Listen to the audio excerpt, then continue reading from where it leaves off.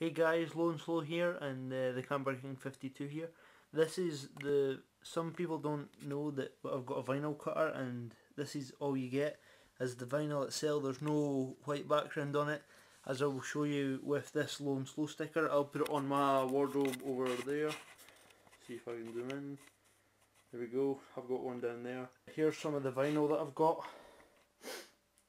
And we're getting in some more vinyl as well. This is some purple, looks like blue, grey, red, it looks orange,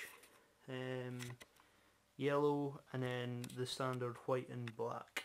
So I'm going to show you how to apply it, and if you want to get any stickers off of us, feel free to message the Facebook page. Okay, so I've got the vinyl here. All you need to do is like rub it so the transfer paper gets onto the vinyl, and if it doesn't come off straight away, it's okay. Like that, it came off there and there. So all you need to do is find the place you want to place it, and then stick it on nice and firm. Give it a rub, and then hopefully it should come off. And if it still doesn't come off, then you could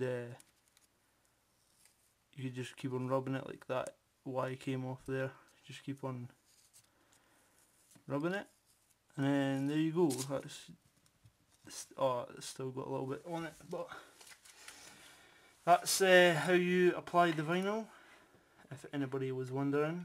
And the S is shown up a little bit there because like I said, the vinyl cutter cut it a bit too thick and came with a bit of the paper, the backing off of it there,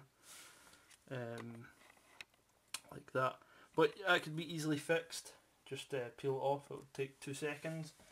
And yeah, so if you want to get any vinyl made, please message the Facebook page, and we will get your order on the way. Thanks for watching, guys.